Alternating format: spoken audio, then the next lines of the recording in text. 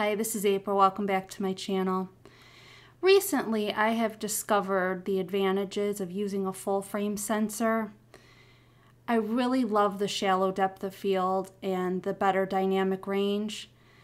I have to admit, I was influenced by some of the other creators on YouTube, but I picked up a Sony A7 IV, and this thing is pretty heavy. It's like 660 grams. And the one thing that I really missed about the smaller APS-C size bodies is that if you want to hold the camera towards yourself and vlog, this setup gets really heavy really quick. And it's not so much the weight of the body itself, it's the weight of the lenses. I just wanted to insert this quick apology. In editing, I realized I didn't stop down the lens, so when I'm showing the camera bodies, it's blurring out my face. It's a noob mistake, which is pretty typical for me. Bear with me as I learn more about apertures. And this is a Sigma 16 to 28 millimeter lens, f2.8. This is about 450 grams, which is on the lighter end of what you can expect for a full frame lens. But still, it made my vlogging arm shake pretty badly. So recently I discovered there was a full frame body that was in a really light package, 483 grams. This is a Sony ZV-E1. And I watched a bunch of reviews and they were kind of mixed. A lot of them said this overheats pretty badly, but a lot of reviewers praised this camera for its great stability, which is something that's really important to me if I'm going to do a vlog out and about. The only problem that I'm having with this camera is the Sigma 16 to 28 millimeter lens. It's kind of heavy on this body, and a lot of times when I'm holding it up, it'll droop forward, and that's been sort of a problem. So I've been on a search to find a lens that's lighter than the Sigma 16 to 28 that comes in at 450 grams.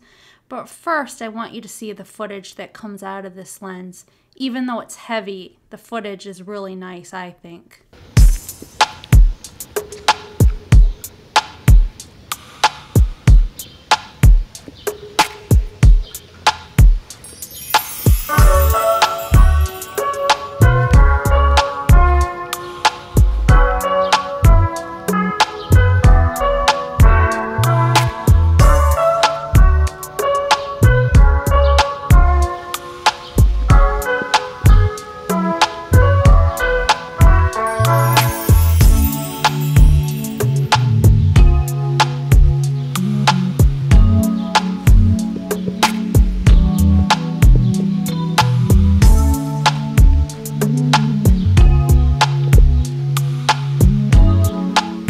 So I've been on a search to find a lighter lens that would still be able to work with this full frame sensor. So a lot of reviewers have tried using this Sony 11mm 1.8 APS-C lens, which is only 181 grams. But I have a couple of issues using an APS-C lens when I'm paying for a full frame sensor. It's not using the full IQ of the sensor, and as you'll see in this footage, there's some black vignetting around the sides, even when you're punched in with dynamic stabilization that crops in 30%.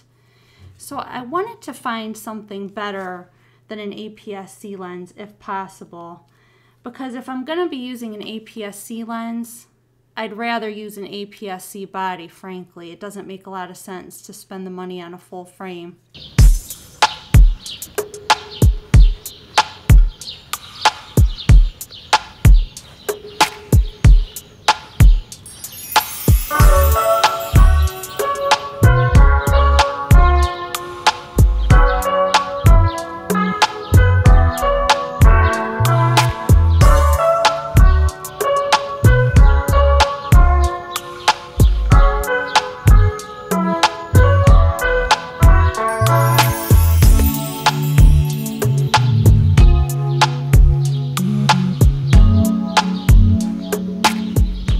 So the next lens I tried is a Sigma 17mm f4.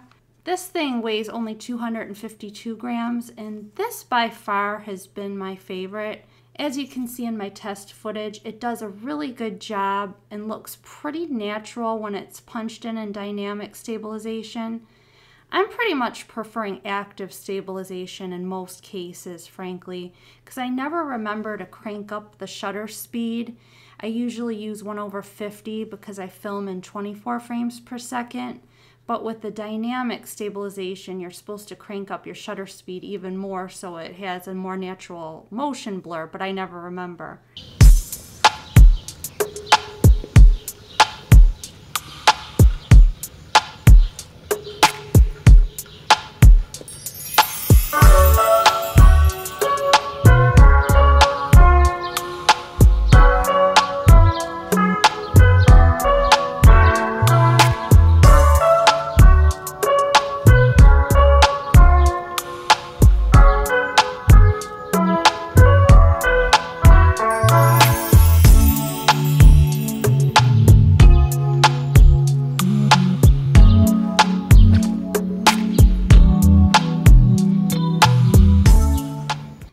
Problem with this lens is at f4 you're not letting in as much light, so it might not be the best for low light situations, but honestly this 12 megapixel sensor lets in so much light.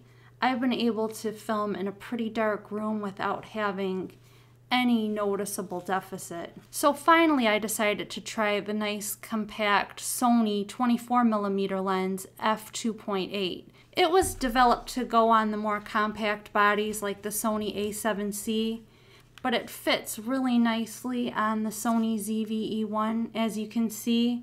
The only problem that you'll notice with this one from my test footage is that it definitely crops in quite a bit with active stabilization, which is only a 10% crop, but with that 30% crop, you're kind of reaching the limits of what looks nice for a vlog.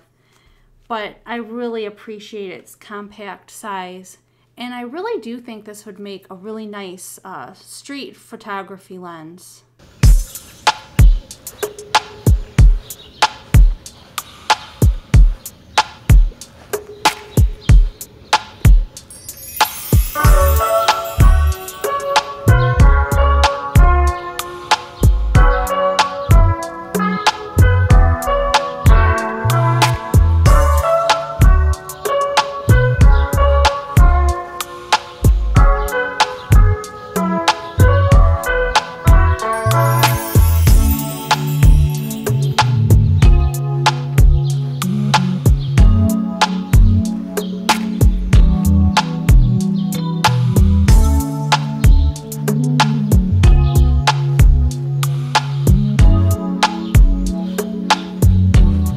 As for the prices of the lenses, I was able to get the Sony 11mm lens for around $350 used on eBay. As far as the Sony 24mm lens, that ran around $450 used on eBay. The Sigma 17 ran around $599 new. And lastly, the Sigma 16 to 28mm lens was about $800 refurbished on Amazon. The prices were all relatively reasonable as compared to something like a Sony G Master lens, which is completely out of my budget. But I wanted to do this comparison so I could see which lens I really want to keep for vlogging and which lenses I'd like to sell. So I hope you find this little comparison useful. I really do like the Sony ZV-E1. It just works so well in low light. And filming mostly around the house and in museums, I definitely need that advantage in low light. I am getting in the Sony A6700 pretty soon, and I want to test that out because my main issue with my old camera, the Sony ZV-E10, is that the footage was so shaky that you had to use active stabilization and crop in at 40%, or you had to use that program Catalyst Browse, which really took forever for me.